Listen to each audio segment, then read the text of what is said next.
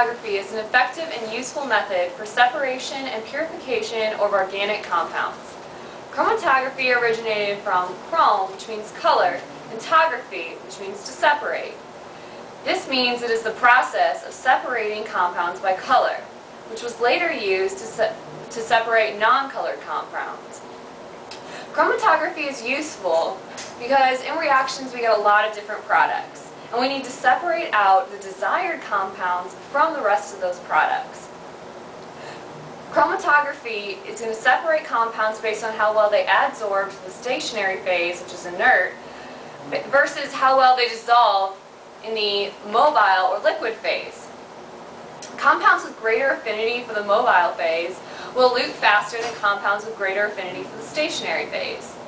Since the stationary phase contains a polar functional group, polar compounds will have a greater affinity for the stationary phase. Because stationary phase selection is limited, we must change our mobile phase selection based on the mixture.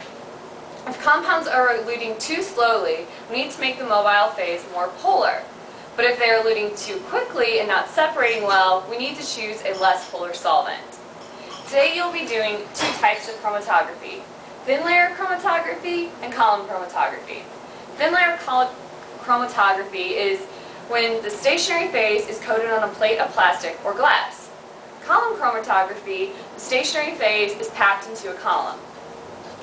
You'll be determining the retention factor, or the RF value, from your TLC plates. The RF value can be unique for some organic compounds, which is helpful in identifying different compounds. The best separation of compounds occurs when the RF value is between 0.4 to 0.6. Today you'll be separating two compounds, beta-carotene and lycopene, which is to be found in the strained baby carrots and the tomato paste you'll be getting at the beginning of class. The beta-carotene, which will form the yellow band in your column, will be eluting first, and the lycopene, which will be the red band in your column, will elute second.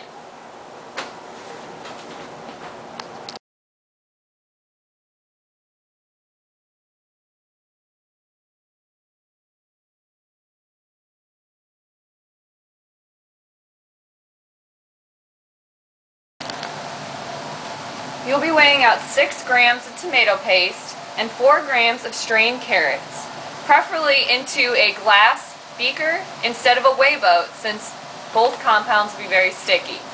You'll be then adding 10 milliliters of 95% ethanol to the beaker. You will take a spatula and mix this solution thoroughly. Once the solution is completely mixed, you will be removing the tomato paste and strained carrots from the beaker using filter paper.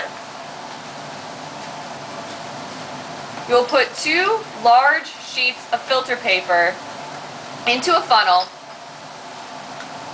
and pour the solution onto the filter paper. You'll be extracting the solvent from the solution. Make sure you get all of the solution into the glass, or into the filter paper.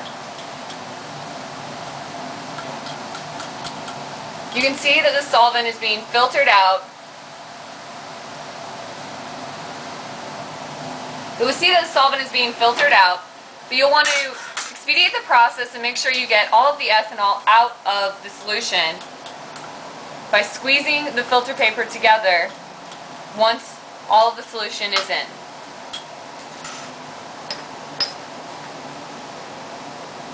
So squeeze the sides of the filter paper so that all of that ethanol will go down through the funnel and into the flask.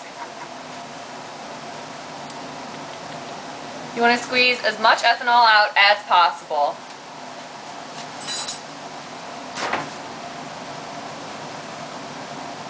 You can double up on filter paper to make sure that you're getting everything. You want to make sure that the what is left behind is dry.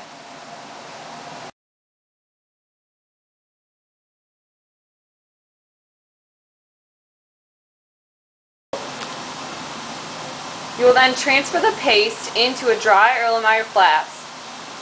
You want to completely transfer the paste using a funnel.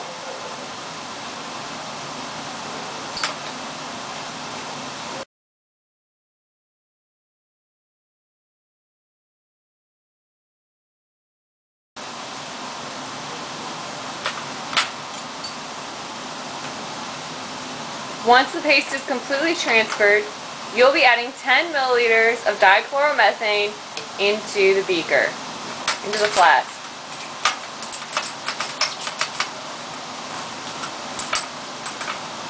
If you're having trouble getting all of the paste out of the funnel, you can use some of that dichloromethane to rinse the sides.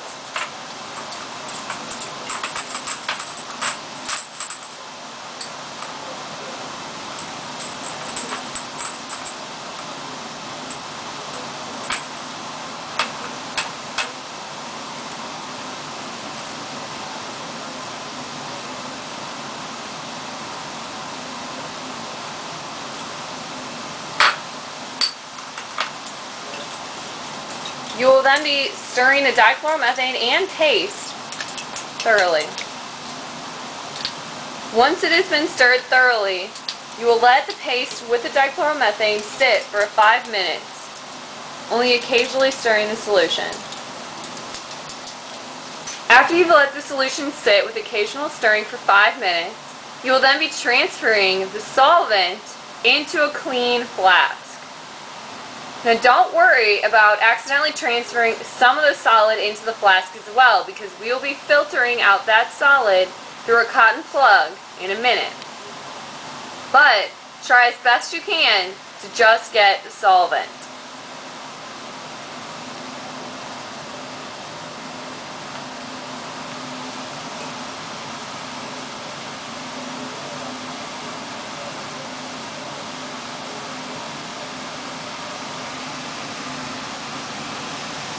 As you can see, some of the solid has been transferred into the beaker. Once again, don't worry about it. It will be filtered out through the cotton plug.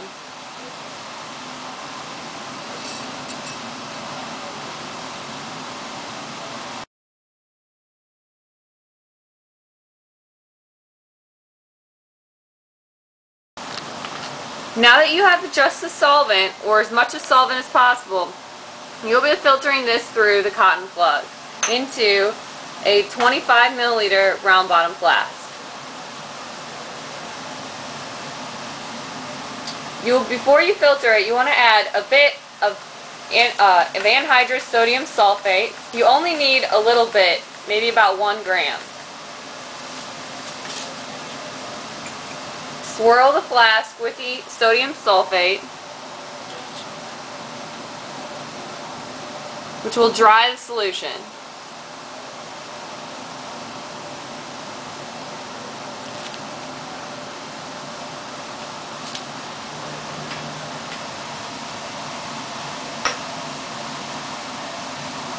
Make sure you push the cotton plug into the funnel so that you are accurately filtering the solution.